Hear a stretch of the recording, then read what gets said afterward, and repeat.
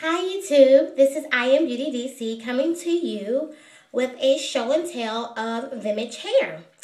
So I remember telling you guys that I had ordered some Vimage Hair and I currently have it installed now. This is it. I love it. I have it in the natural straight. I put it in yesterday and so I've slept on it.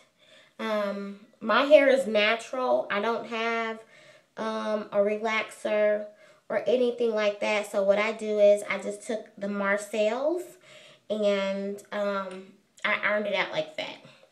But it blended very, very well. I think so. Yeah, this is the Vimage Hair in natural straight. It's very, very long.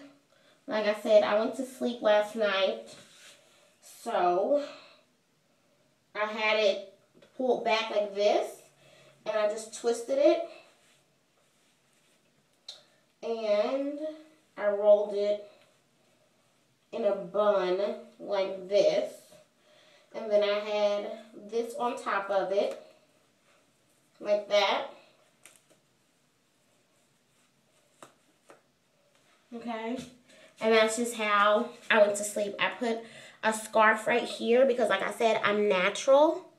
And I didn't want all of this. Even though I was sweating last night, I was very surprised that when I woke up this morning that, you see it looks a little rough right there, but oh well, that everything was how it needs to be. Now my son comes in. Come on. Okay. Hi, son. So, yeah. So, this is me in the morning. I had I actually put, like a bandana right here.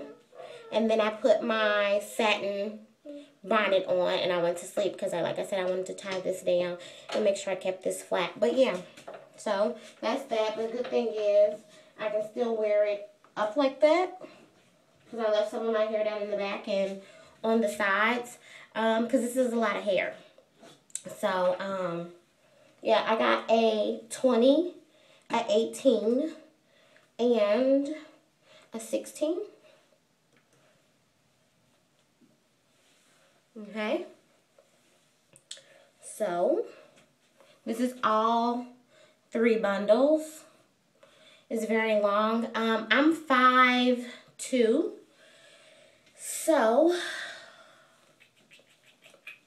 and the good thing I like about this hair, excuse me, is that if I want to bring it all together and make it kind of like not so big, I can. But then if I want, I can just pull it apart like this and it can become bigger. So far as like shedding, I have been having a little bit of shedding. Like, I don't know if you guys can see. Like, I've had that shedding from that side.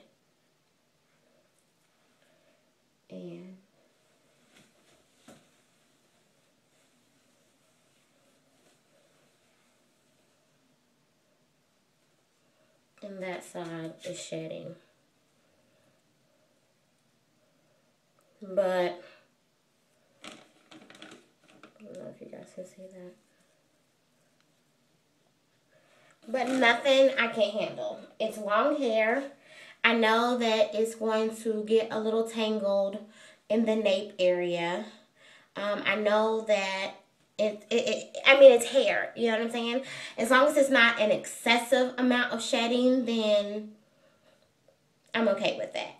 I'm okay with that. It came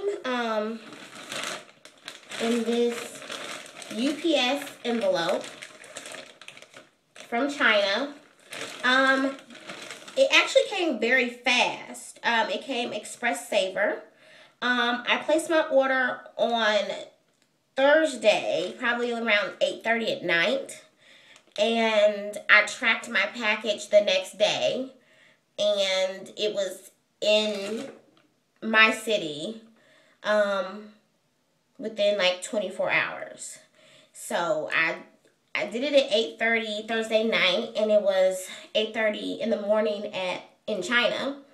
And when they sent it out at like noon or something, it was here 6:30 the next morning on Saturday. So they sent it out on Friday, and I got it on a Saturday. Well, I didn't get it on a Saturday, but I tracked my package. It was here on a Saturday. I actually didn't get it until Monday. So the shipping was super fast. That's what I love. I was kind of worried about the shipping because I'm like, it's coming from China. When I order things off of eBay, sometimes it takes a while for them to come in, but it didn't take that long. It came in just some regular packaging, like this. Nothing fancy smancy, okay? This is the Virgin Human Hair Natural Straight, Natural Color, 18 inches. This was the 20 inches. And this was the 16. So, yeah. So it just came in 3 packages. I would like to see Vimage Company step their packaging up, because I know I'm in a business where I do hair and things like that, and I mean, I think just anybody likes nice packaging, so I think that would definitely help.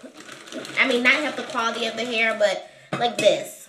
I use Big Sexy Hair, and it's this red can. You know, this is eye-popping. If I'm on the shelf, I mean, not if I'm on the shelf, but if I'm shopping and I see some things on the shelf, color pops to people. It attracts people. People like packaging.